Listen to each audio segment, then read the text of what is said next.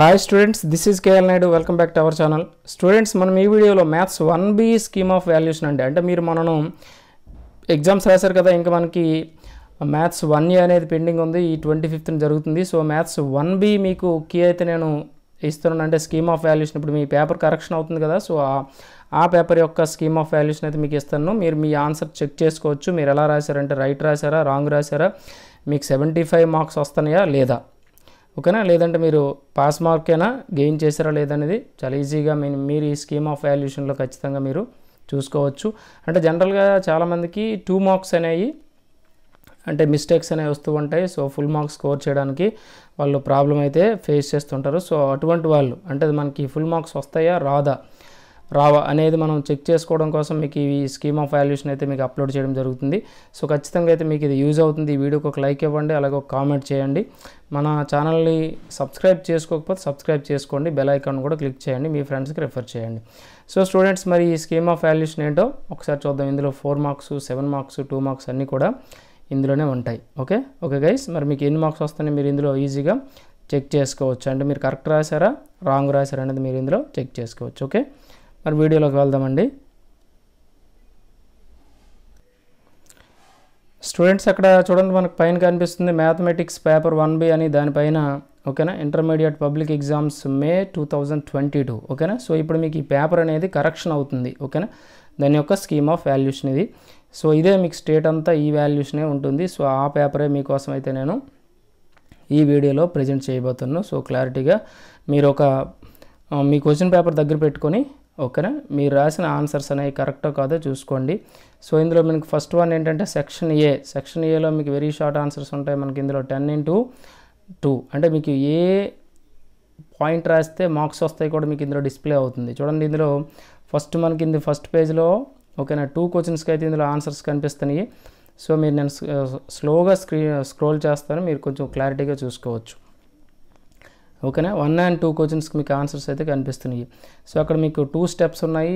2 స్టెప్స్కి ఒక్కొక్క మార్క్ అనేది వస్తుంది, 1లో కూడా అలాగే సెకండ్ దాంట్లో కూడా. ఓకేనా, వాడు ఇచ్చిన స్టెప్స్ మీరు వేసారా లేదనేది చూసుకోవచ్చు. అయితే మీరు జనరల్గా కొన్ని మర్చిపోవచ్చు, అంటే మీరు మర్చిపోవడం కాదు, వేరే మెథడ్లో కూడా చేసి ఉండొచ్చు. వేరే మెథడ్లో చేసిన అది కరెక్ట్ అయితే మీకు మార్క్స్ అయితే ఇస్తారు. మీరు వర్రీ అవ్వాల్సిన అవసరం లేదు. ఇక్కడ మీకు 2 మోడల్స్ ఇచ్చారు. ఇక్కడ సెకండ్ వన్ చూడండి, అంటే ఫస్ట్ మోడల్లో చేసిన మీకు 2 మార్క్స్ ఇస్తారు, లేదంటే సెకండ్ మోడల్లో చేసిన 2 మార్క్స్ అనేది ఇస్తారు. ఓకేనా, సో ఫస్ట్ 2 క్వశ్చన్స్ ఆన్సర్ చూశారు కదా, మీకు క్లారిటీగా మీరు రాసారో లేదో మీరు చెక్ చేసుకోవచ్చు.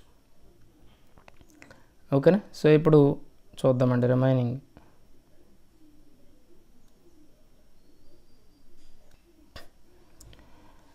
ఓకే స్టూడెంట్స్, మరి ఇక్కడ థర్డ్ వన్ చూడండి. థర్డ్ వన్లో కూడా మీకు 2 స్టెప్స్ మీకు అక్కడ కనిపిస్తున్నాయి. ఆ 2 స్టెప్స్కి 2 మార్క్స్ అనేది వేయడం అయితే జరుగుతుంది. సో మీరు క్లారిటీగా రాశారో లేదో చూసుకోండి. మీకు ఆల్రెడీ అవి బాగానే గుర్తుంటాయి కదా. సో అలాగే 4th వన్ ఏం లేదండి, ఉన్నది ఒక స్టెప్పే. ఓకేనా, దానికి 2 మార్క్స్ ఇస్తారు, చాలా ఈజీ. అలాగే నెక్స్ట్ 5th వన్ చూడండి. 5th వన్లో మీకు లిమిట్స్ మీద ఒక సమ్ ఇచ్చాడు కదా. సో అక్కడ మీకు 2 స్టెప్సే ఉన్నాయి. స్టెప్ 1 కోటి, స్టెప్ 2 కోటి, అంటే ఆన్సర్ వచ్చే స్టెప్ కోటి, దాని ముందు స్టెప్కి 1 మార్క్ అనేది వస్తుంది. ఓకేనా, అలాగే క్వశ్చన్ నెంబర్ 6లో మీకు స్కీమ్ ఆఫ్ వాల్యుయేషన్ బేస్డ్ అని తీసుకుంటే ఇందులో కూడా మీకు 2 స్టెప్సే ఉన్నాయి. ఓకేనా, ఇందులో మీకు స్టెప్ 1, స్టెప్ 2. ఓకేనా, సో ఇదొక 1 మార్క్ అండి. అలాగే నెక్స్ట్ క్వశ్చన్ నెంబర్ 7లో మనకి ఏమొస్తుంది, ఇందులో కూడా 2 స్టెప్సే ఉన్నాయి. అంటే డెడ్ ఈజీగా ఇచ్చాడు, దాని మీకు అర్థమవుతుంది.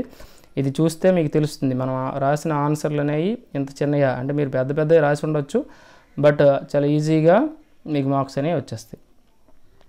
ఓకేనా, అలాగే 8th వన్ చూడండి. 8th వన్ కూడా ఇందులో ఉన్నాయి 2 స్టెప్సేనండి. క్లారిటీగా మీరు చూసుకోండి టోటల్. ఓకేనా, ఈ 2 స్టెప్స్ రాసిస్తే మీకు ఈ ఆన్సర్ అయితే మీకు వచ్చిస్తే మీకు 2 మార్క్స్ అయితే వచ్చేస్తాయి. ఓకేనా, మీరు వర్రీ అవ్వాల్సిన అవసరం లేదు. అలాగే నెక్స్ట్ వన్ 9th వన్ చూడండి. 9th వన్లో మీకు ఇక్కడ క్లారిటీ కనిపిస్తుంది. ఇక్కడ టోటల్ పైనుండే 2 స్టెప్స్కి 1 మార్కు, లాస్ట్ స్టెప్కి 1 మార్క్ అండి. ఓకేనా, అలాగే నెక్స్ట్ 10th వన్ అండి. 10th వన్లో మీకు ఇక్కడ క్లారిటీ కనిపిస్తుంది చూడండి, ఏం లేదు అందులో. సో చిన్నవి 2 స్టెప్సే ఉన్నాయి, అందులో మనకి 1 మార్క్, ఇంకా రిమైనింగ్ ఆన్సర్ ఉండిపోయిందండి. సో దానికి 1 మార్క్ ఇస్తాడు. నెక్స్ట్ పేజ్లోకి మనం ఎంటర్ అవుదాం. ఓకేనా. సో మరొకసారి అలా స్క్రోల్ చేస్తాను, ఒకసారి చూసుకోండి మీకు ఏమైనా డౌట్స్ ఉంటే. ప్రజెంట్ మీ వాల్యూషన్ అనేది స్టార్ట్ అయిందండి. సో అందుకోసమే ఈ స్కీమ్ ఆఫ్ వాల్యూషన్ అనేది మనకు బయటకి రావడం జరిగింది. సో ఇప్పుడు దీన్ని మీకోసం, మీకు ఇది యూజ్ అవుతుంది కదా, మీరు ఎంతవరకు రాశారనేది మీకోసం అయితే ఈ వీడియో అయితే చేయడం జరుగుతుంది. ఓకే. సో నెక్స్ట్ పేజ్లోకి వెళ్దాం.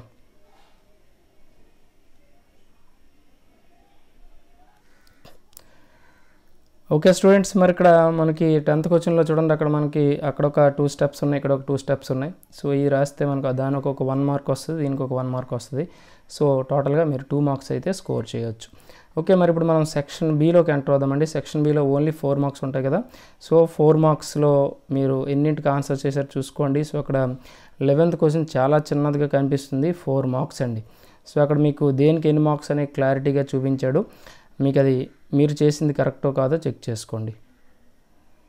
Okay, 11th question and it is 12th question అండి. 12th క్వశ్చన్ కూడా ఒకసారి చెక్ చేసుకోండి. స్లోగా నేను స్క్రోల్ చేస్తాను, ఎందుకంటే మీరు ఇబ్బంది పడొద్దు. సో క్లారిటీగా ఆటోమేటిక్గా మీకు ఆన్సర్లు చూస్తే మీకే తెలిసిపోతుంది మీరు రాశారా రాయలేదా. ఓకేనా, కరెక్టా రాంగ్ అనేది మీకు తెలిసిపోతుంది. ఓకే, సో అలాగే 13th వన్ కూడా చూడండి. 13th వన్ కూడా అంటే మీకు ఈ స్కీమ్ ఆఫ్ వాల్యూషన్ చూస్తే సో ఇంతేనే ఆన్సర్స్ అనిపిస్తుంది. బట్ మీరు చదివేటప్పుడు మాత్రం చాలా కష్టపడి చదివేస్తుంటారు. అంటే దట్ మీన్స్ మీరు ఇక్కడ డైరెక్ట్గా వాడు స్టెప్స్ అనేవి ఇచ్చేస్తాడు, మీరు టోటల్ దాన్ని ఆ స్టెప్స్ అన్నింటినీ రాబడుతూ ఉంటారు, అంటే డిరైవ్ చేస్తూ ఉంటారు. సో అందుకే మీకు అక్కడ ఎక్కువలా కనిపిస్తుంది, ఇక్కడ తక్కువలా కనిపిస్తుంది. ఓకే, సో అక్కడ దేనికి ఎన్ని మార్క్స్ అనేది కూడా మనకు అక్కడ రైట్ సైడ్ కాలంలో చూపిస్తాడు. సో వాటిని కూడా మీరు చూసుకోవచ్చు.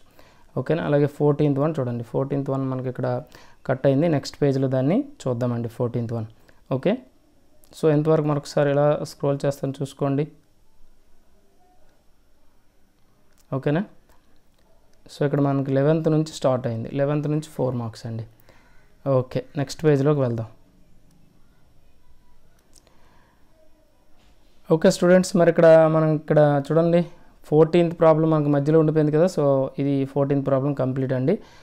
అక్కడ 2 మార్క్స్ అండి, టోటల్ 4 మార్క్స్ అక్కడ మీకు కనిపిస్తాయి.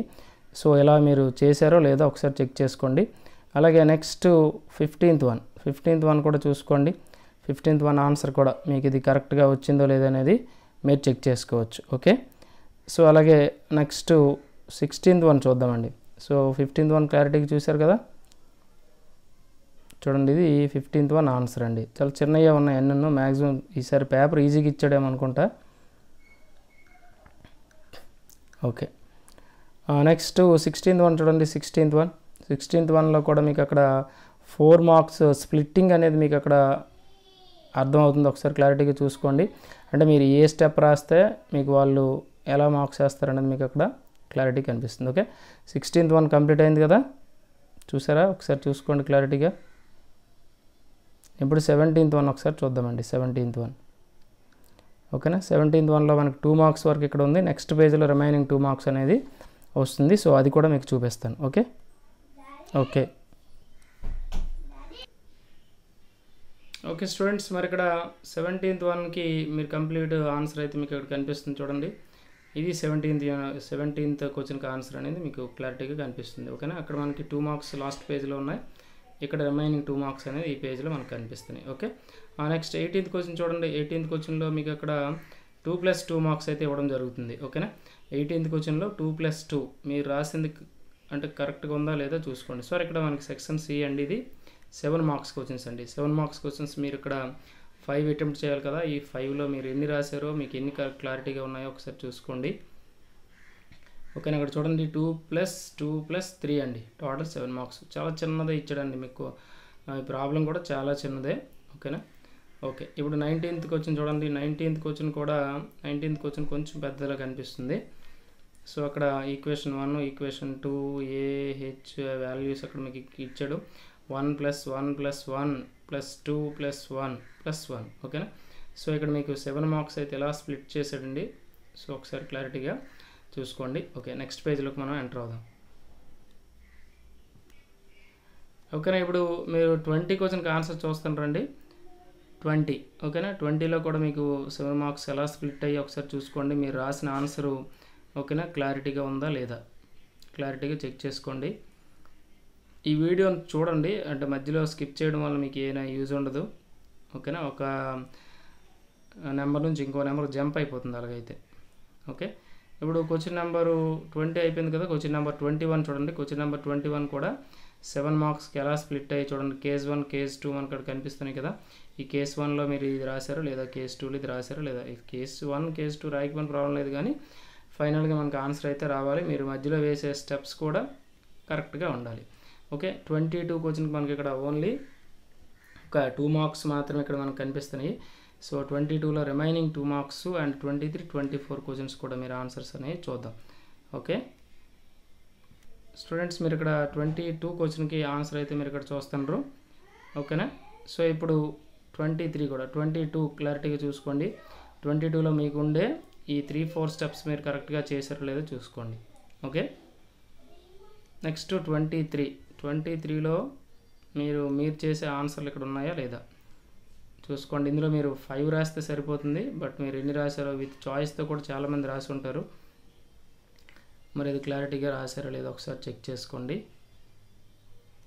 ఓకేనా, ఇదండి. సో నెక్స్ట్ 24th సమ్ అండి. 24th సమ్, ఈ 24th సమ్ కూడా మీరు లాస్ట్ సమ్ ఇది ఒకసారి క్లారిటీగా చూసుకోండి. ఇంతేనండి, అక్కడ చూడండి 4 + 2 + 1 అండి, అంతే. 4 + 2 6, 6 + 1 7 అండి. చాలా చిన్నదండి 24th క్వశ్చన్. చాలా ఈజీగా మార్క్స్ అనేవి స్కోర్ చేయవచ్చు. ఓకే, సో ఇప్పుడు మీరు దీన్ని బేస్డ్ ఆన్ మీకు ఎన్ని మార్క్స్ వస్తున్నాయో మీకు ఆటోమేటిక్ తెలిసిపోతుంది. ఇది టోటల్ ఏపీ అంతా ఉండే స్కీమ్ ఆఫ్ వాల్యుయేషన్ అండి. ఓకే స్టూడెంట్స్, సో ఖచ్చితంగా ఈ వీడియోకి ఒక లైక్ ఇవ్వండి, కామెంట్ చేయండి. ఫస్ట్ టైం కానీ మన ఛానల్ చూస్తే ఖచ్చితంగా సబ్స్క్రైబ్ చేసుకోండి. అలాగే బెల్ ఐకాన్ కూడా క్లిక్ చేయండి, మీ ఫ్రెండ్స్కి షేర్ చేయండి. Thank you for watching.